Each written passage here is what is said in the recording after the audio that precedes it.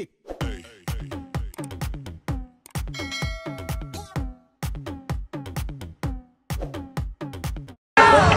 You guys can come on by, go ahead. Just kidding, what's over here? All right. That's all I got for you. That's the serious stuff. Who's ready to have some fun today, huh? Excellent.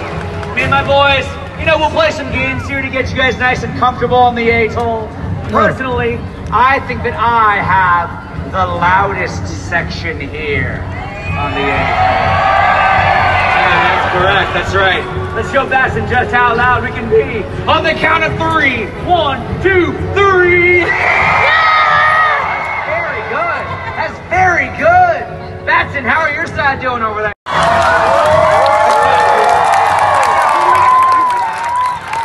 Yeah, we sure do. Yeah, we do. You. Jumping kid, come here. Come here. Jumping kid. You got everyone over here soaked. You ready to get him back? Yeah, you are? Grab this. Grab that. Get him. Soak him. Right in the face. That was awesome. That was great. Whoa! You sprayed that kid? Yeah. That kid? Yeah. Why? Why would you spray that kid? Because we can. Not cool at all. That's called peer pressure. You don't have to worry about that, sir. I think it's time we had a little adult time. Yeah. This is not a kid. Are you gonna spray him? Oh no, it's not. No, it's very cool. Grab this. Grab that. Spray him. Oh. Give it up for this guy right here. All right, let's get back to. What's your name?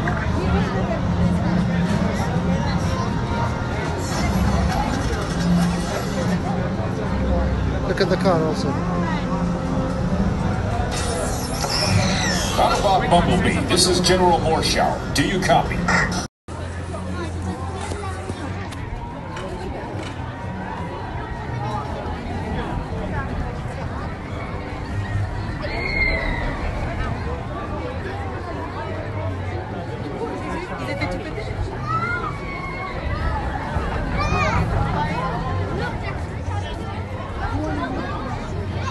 Yalla, we are done. It was so fast.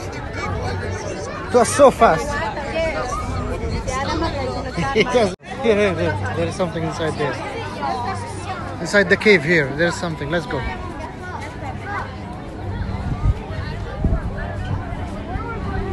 Here, this cave here.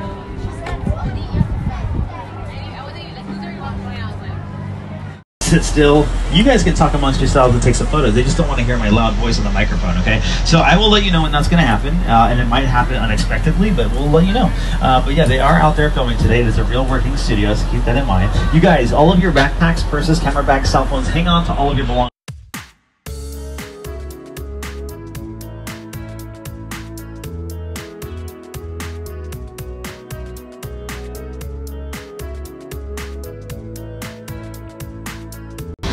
Look at that. There's the DeLorean.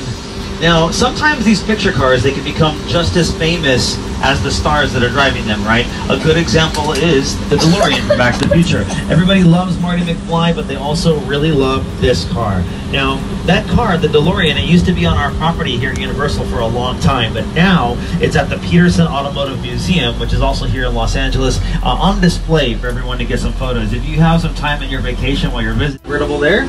Remember the manure got dumped on top of it? I'm going to show you guys a clip in a second. And then we also have Back to the Future Part 2, the Lightstar Pulse Ford Probe Ford Edsel right over here. And we also have the Flintstone cars. If you guys are fans of the Flintstone movies, remember that? John Goodman, Rick Moranis, there they are.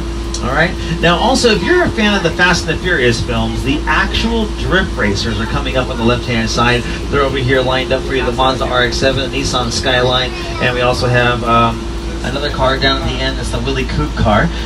My favorite picture car on the left-hand side is the gyrosphere from Jurassic World. You're going to see the gyrosphere over here, but you're not going to see any glass around it like you saw in the movie. The reason why you don't see any glass here, there never was any glass. You would get a reflection of the crew and the camera during filming. All the glass in those scenes, it was literally all digital, it was all fake, all CGI. Nothing was real about it, all right? But you can see right over there, it's all lined up.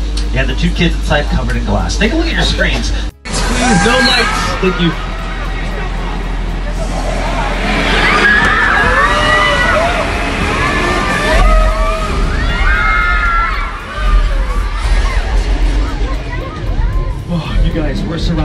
right-hand side. These dinosaurs have spotted us. Leave us alone. Go away. Go.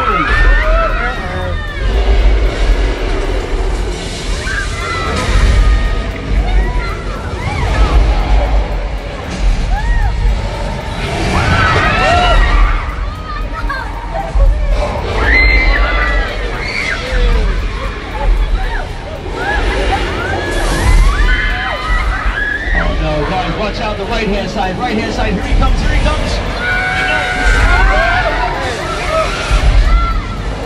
Everybody look at the left-hand side, look back there at the fourth car, look at the fourth car, we're getting pulled off the cliff. Those creatures from prehistoric times. Alright you guys, we're about to go inside Skull Island. I'm going to tell you right now, it is going to be a bumpy ride, okay? So all of those loose items I mentioned at the beginning of the tour, the backpacks versus camera cell phones, Harry Potter wands, hang on to everything. Right here. Left-hand side, there it is.